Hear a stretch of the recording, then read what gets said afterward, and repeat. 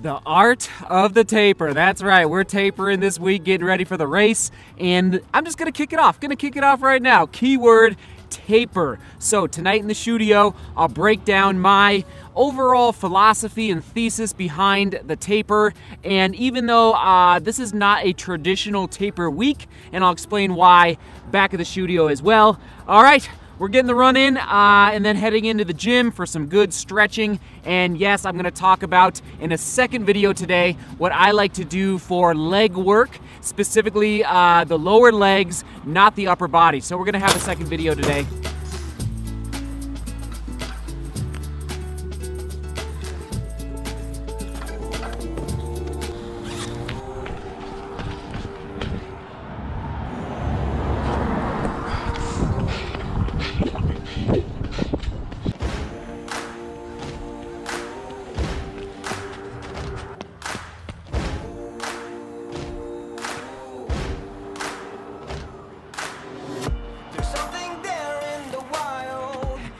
Quick run, quick shots. Time is tight today, really tight. So I had to expedite that run a little bit. 6 miles, 10K, and bringing the volume down this week just a little bit, and we'll talk about that later. And yes, if you're interested in learning a little bit more, not all of my lifts that I do for my lower legs, but some of the lifts that I do in the gym to work on my strength and my core work and my stride, then come back 3 p.m. for that second video where I will go into really good detail just about my lifting for my lower legs. All right, into the gym. Leaving the gym, and I just saw a comment come through the wire. I forgot to tell you yesterday, the other YouTuber that sent shoes for the giveaway tonight, when you're watching this tonight, 7 p.m. Mountain Time, you're gonna wanna come back to the channel, 7 p.m. live. We're gonna give away running shoes. I probably have a dozen pairs, but I think we'll start with 6 of them. And tonight, 7 p.m., well, it was Kofuzi, that's right, Kofuzi. You guys know Kofuzi. He sent some shoes. I'm not sure which ones, but that's kind of cool. I was like, Kofuzi, if you sign these, we'll sell them on eBay and make a killing. So yeah, I don't know if he signed them. We'll find out tomorrow night. All right, heading home. Woo, gotta get organized for that. Oh, baby.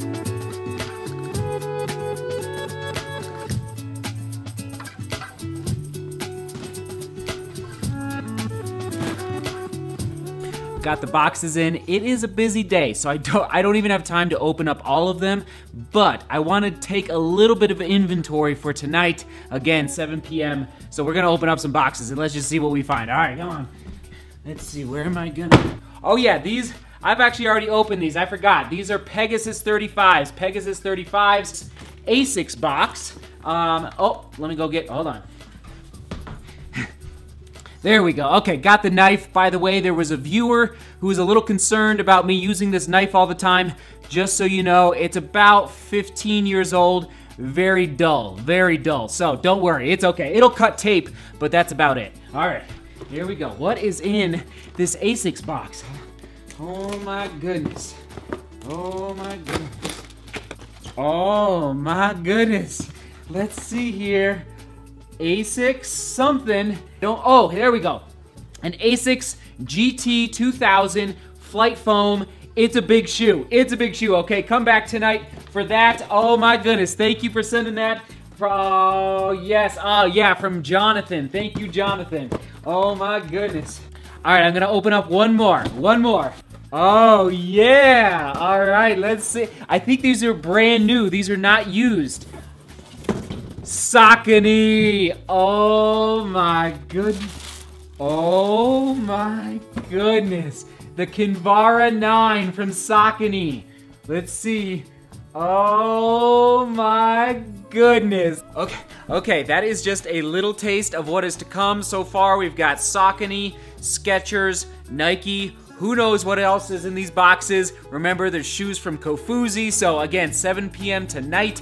And all right, we're off to date night, and then we're gonna talk about the art of the taper here in a minute. So, and now I just need to find a place to store the shoes for the night. Who knows? Maybe Michael's room. All right, let's figure out in there.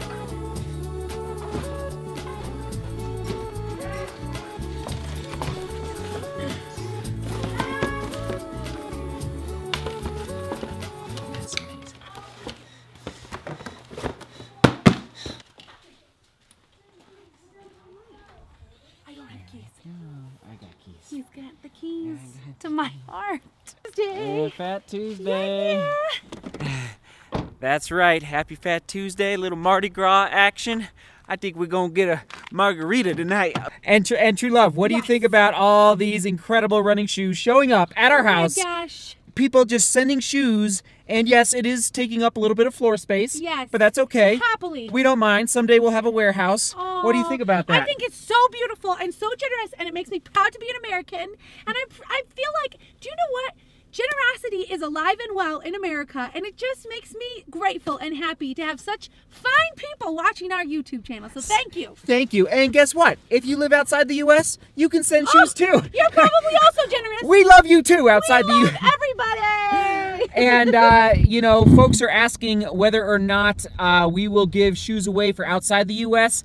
Absolutely. Now listen, we'll have to monitor shipping costs and all that. Yeah. But yes, you know. That's beautiful. Throw your ring in the hat and we'll just see what we can do. We'll see what we can do. Throw your hat in the ring. Throw your, what did I say? You said ring in your hat. Throw the ring in your hat and the hat in the ring. Why not? Give me that margarita. Come on. Give me Come that. on, bye-bye. Oh yeah. Woo! All right, I better buckle up.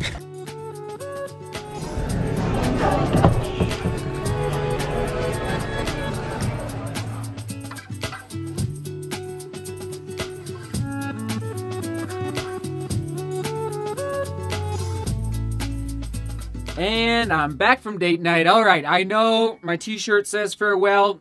Don't worry, we're not shutting the YouTube channel down. Don't you worry, this is from the Elton John farewell tour. Okay, peak races, train through races, tapering. What does it all mean? How does it fit into your overall training block and your overall race calendar? Well, we did talk about peak races, upper right-hand corner, maybe, gosh, probably about 2 months ago now on the vlog.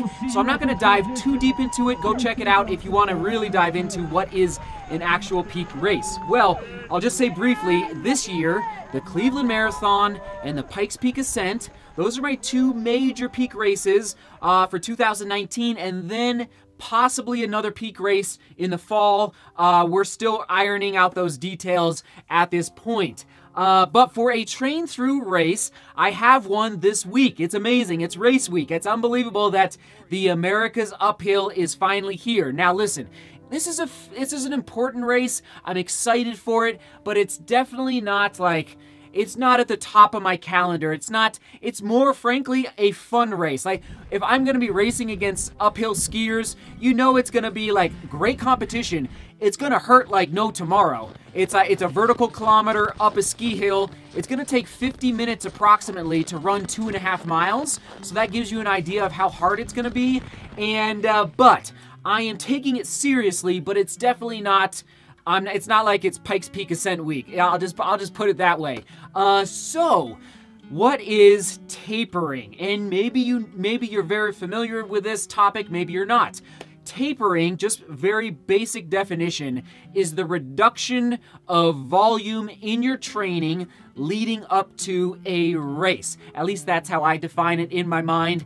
As you're going through your training block, getting ready for a peak race especially, you're probably going to be running pretty high mileage. You might be hitting 30 miles a week if you're getting ready for your first 5K, or maybe you're hitting 70 miles a week getting ready for your first marathon. Who knows what your volume might be?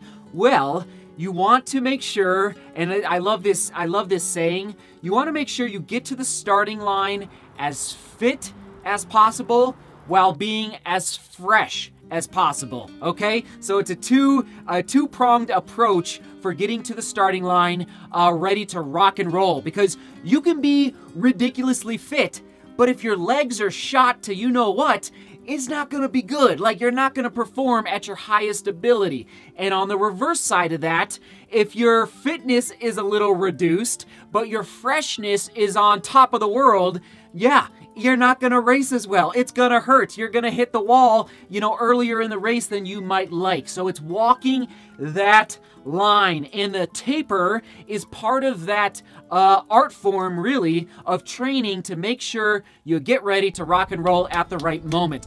Okay, some details. And I think I'm going to have to make probably a separate playlist and a series of videos on this topic because I don't have time tonight to dig into the nitty-gritty of tapering, but I'll just give you an overview of, let's say, the last 3 weeks leading up to a peak race.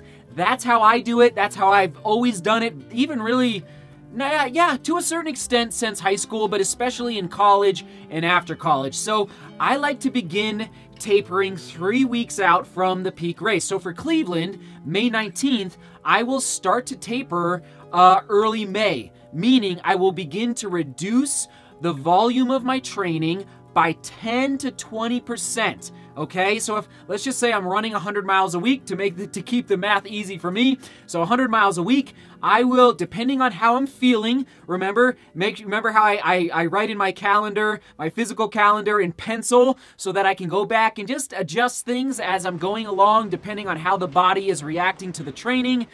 So 10 to 20%, 3 weeks out, and gosh, this is a little bit detailed, but I then begin to add more speed. So volume is coming down, speed is going up, all right? With very specific workouts that we won't talk about now, but really specific workouts to get that turnover going and just make sure you are laser focused and sharp as a knife on race day. So speed goes up, volume comes down, 3 weeks out, 10 to 20%, and then my sweet spot,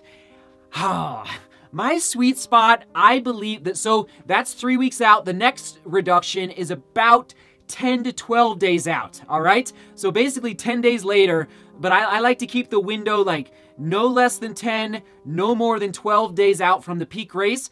I'll come down again 10 to 15%, not quite 20%, 10 to 15%, okay? And from that point, from that 10-day window out, that is when the legs really begin to notice like, oh, something's happening here. I'm starting to feel good. I don't feel great yet, but I'm starting to feel really, really good. Okay, so that's 10 days out, and then the next reduction is 3 to 4 days out. Again, going by feel, listening to your legs, especially your whole body, but especially your legs. So 3 to 4 days. So if you're racing, most races are on a Saturday, although the Cleveland Marathon is on Sunday, but most races are on Saturday, so let's walk it backward. Friday, Thursday, Wednesday, maybe Tuesday. No later than Wednesday, no earlier than Tuesday for me. All right, where I will drop it down, way down, basically, and I'll really make sure I'm freshening up. And then, of course, the day before the race, a nice, good shakeout where you're getting a good warm-up, a good strides. Really important to get some good strides in the night before the race, just to make sure, again, make sure the legs are not falling asleep. And I do just want to give you an example and a warning. Some runners that I have trained with, and I won't name their names, but I will say that they truly believe, and I don't know if it's more mental or physical, but they believe that if they taper too much, it really impacts their race day, meaning they feel like they're too much out of their rhythm of training, and their legs almost fall asleep. It's hard to explain, but I've been with one runner in particular I'm thinking of, but a couple other guys as well, that they don't like to taper really almost at all. Maybe like a little bit 2 or 3 days before, but they will basically keep full volume going into a race because they like to stay in their routine. And again, is it mental, physical? What is it? I don't know exactly. So what does that mean? Testing. Yes, you're going to have to test for yourself. Probably I'd recommend test on some races that are maybe not your peak races. You know, if you're getting ready for the New York City Marathon or, I don't know, a big race, you don't want to be testing before a huge race. You want to make sure you have everything ironed out. And I've been racing for so long, this is what I like. The 3 weeks out, the 10 to 12 days out, the 3 to 4 days out, and then of course the shakeout run before the race. Keyword is taper. Question of the day: have you ever, I hate to even go here, but have you ever had a bad taper where you don't feel like you arrived at the starting line fresh or fit, or like explain the scenario. How did it go? Like what you just didn't quite nail the last, let's say, month of training, the last 3 weeks, 2 weeks. Just share your experience. I bet a lot of us can learn from your experience down below in the comments. I would appreciate it. And that is today's VLOG, as I used to say here in the Nike Vomero 14s today. I will give them a 7.5 out of 10 today. Yeah, not bad, not bad. I think I've figured out how to tie them. I'll just leave it at that. Seek beauty, work hard, and love each other. 7 p.m. shoe giveaway. Be here for some free shoes. Free shoes. See you tonight. See you tomorrow, but see you tonight. Woo! Shoe giveaway.